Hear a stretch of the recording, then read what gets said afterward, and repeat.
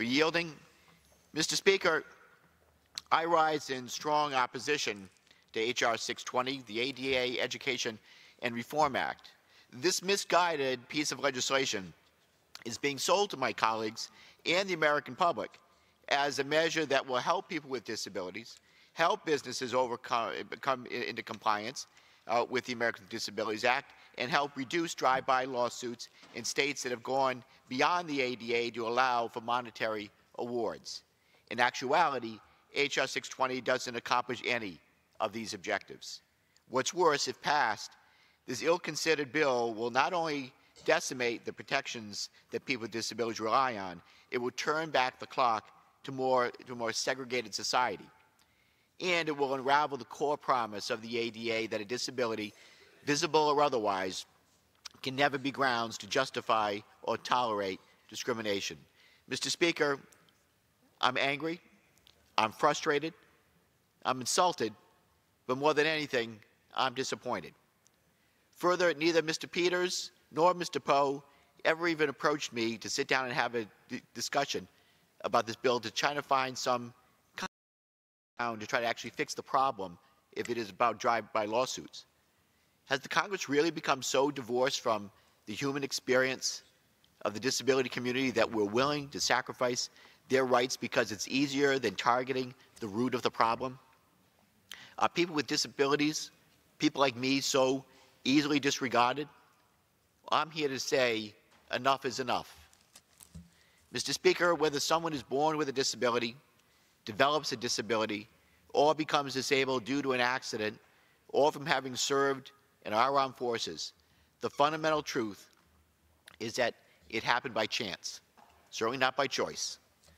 As the first quadriplegic elected to the United States Congress, I overcame many obstacles to sit beside you as a member of this chamber.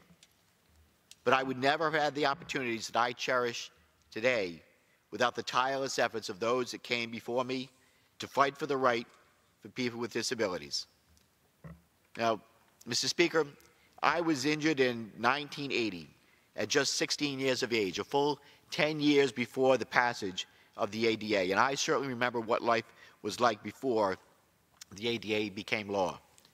I remember that I couldn't go inside a public building that didn't have a ramp, couldn't travel without accessible transportation, and was excluded from gatherings in restaurants and libraries, movie theaters, and sports venues that couldn't accommodate a wheelchair.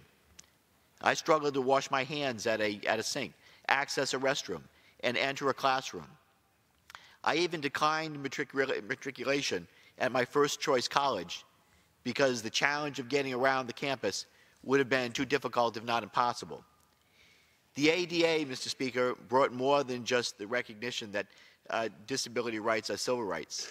It brought hope and opportunity to millions of people, and it brought dignity. Mr. Speaker, after all, having a disability should not limit opportunity, and it is with opportunity that people with disabilities can lead more active, productive, and independent lives.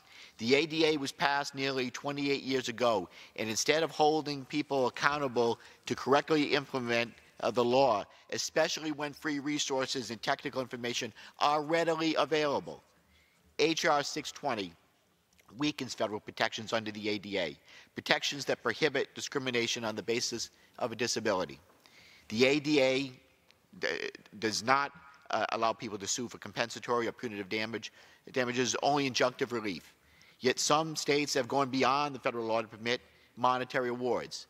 H.R. 620 seeks to address the issue by including a notice and cure period. Well, the idea that places of public accommodation should receive a free pass for 6 months before correctly implementing a law that has been a part of our legal framework for nearly 3 decades creates an obvious disincentive for ADA compliance. People with disabilities, Mr. Speaker, still face immeasurable obstacles despite progress of our great nation since the passage of the ADA. This past year, the disability community has had to fight to preserve access to health care, the long-term services and supports that are a lifeline for so many under Medicaid, and the ability to maintain certain protections and credits under the tax code. Well, Mr. Speaker, they're tired, and I'm tired, of defending against efforts to weaken our rights. I urge my colleagues to see past the smoke and mirrors and irresponsible claims that H.R. 620 is anything but an appalling effort to strip away the civil rights of a protected class of Americans. Mr. Speaker, vote in support of H.R. 620 will be a message to people with disabilities that we are not worthy of inclusion, acceptance, or deserve the same civil rights protections as others.